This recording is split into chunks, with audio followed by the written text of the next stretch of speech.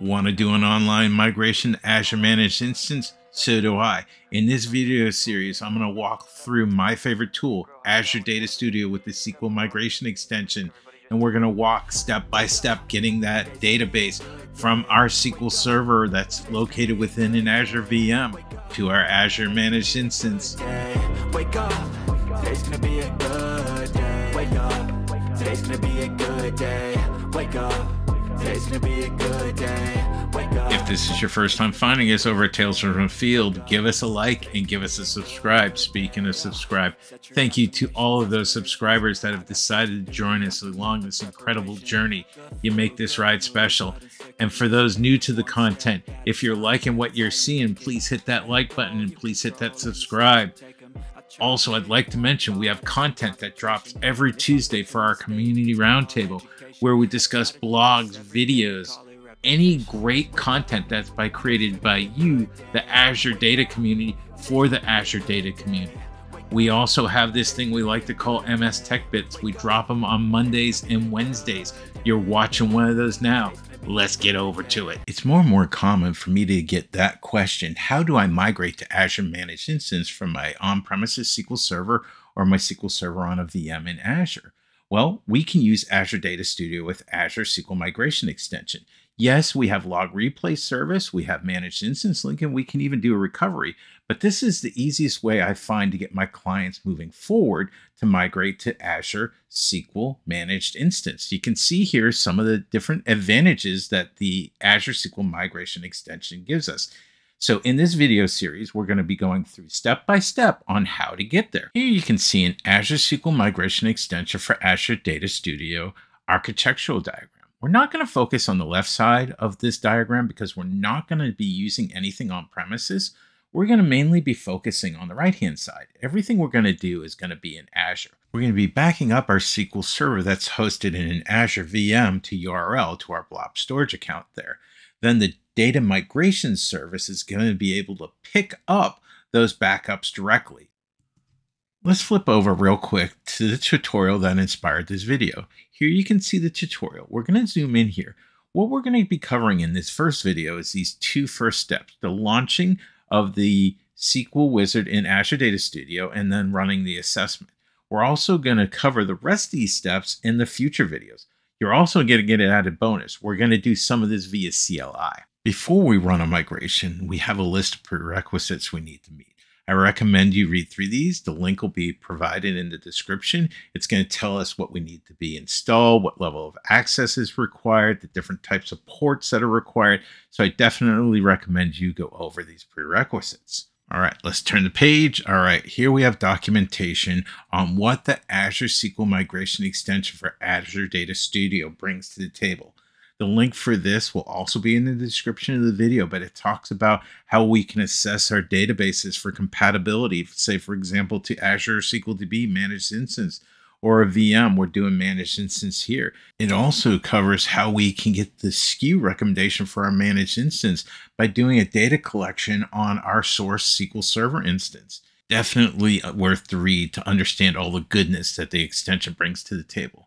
With the PowerShell Data Migration Service Module, or Azure CLI, we can use the capabilities of our Azure SQL Migration extension together with the Azure Database Migration Service to migrate one or more databases at scale, including databases across multiple servers.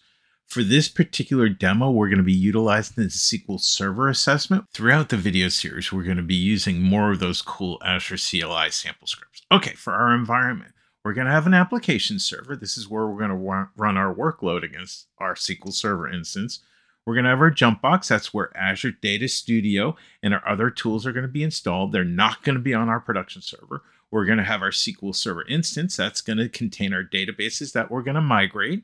We're going to have our blob storage. That's where we're going to back up to URL and the data migration service will restore from. And we're going to have our managed instance. That's going to be the target of our migration. All right, understanding our environment, let's flip over to Azure Data Studio. Over here on the left-hand side, you're going to see this little box. This is our extensions. We're going to want to check that Azure SQL Migration is installed. If it's not installed, in the search box there, type in Azure SQL Migration and go ahead and install it.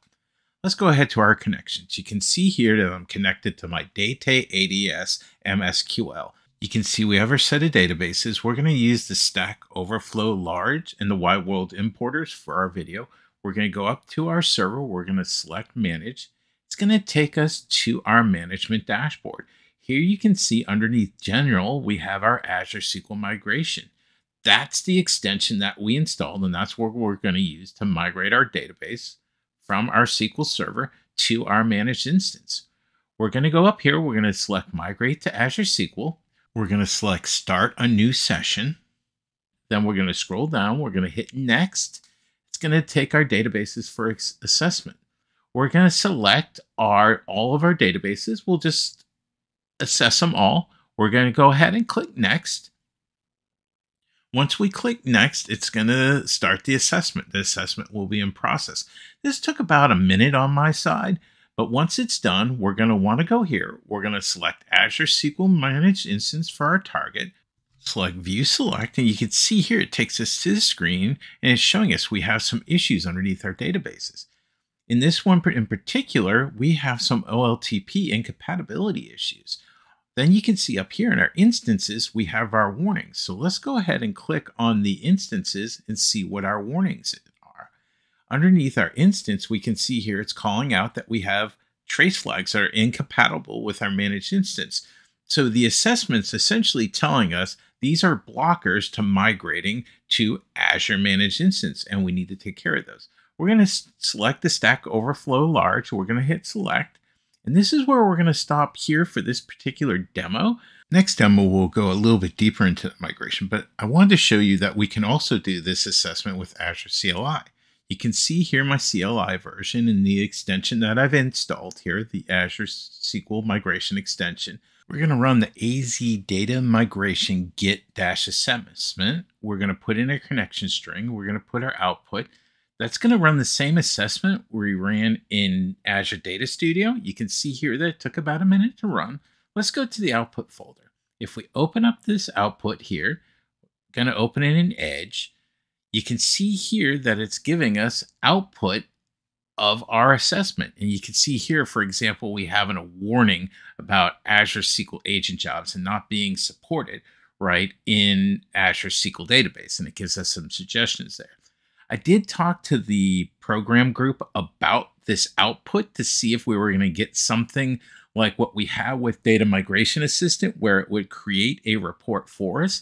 It's in the works, but we don't have a timeline yet as to when that's going to be available. But the plans are right now, and this could change, but the plans are to incorporate output from a data migration assessment or an Azure data assessment that's run through CLI into Azure Data Studio with an extension. All right, we started out this video series strong. We know we need to migrate to managed instance. We know the tool we're going to use now. We're going to use Azure Data Studio with the SQL Migration extension. We're going to migrate a database from our SQL Server instance that's located within a VM in Azure. We identified some of the prerequisites. We saw what the SQL Migration extension brings to the table. We also started the assessment in Azure Data Studio with the SQL Migration extension. We saw what that provided us. We also looked at the Azure CLI component where we could run an assessment as well. Looking forward to the next part of this video series where we're going to get into a little trouble. We're going to deploy the data migration servers. We're going to also look at different ways where we can identify the SKU. We're going to run a workload against our SQL Server database.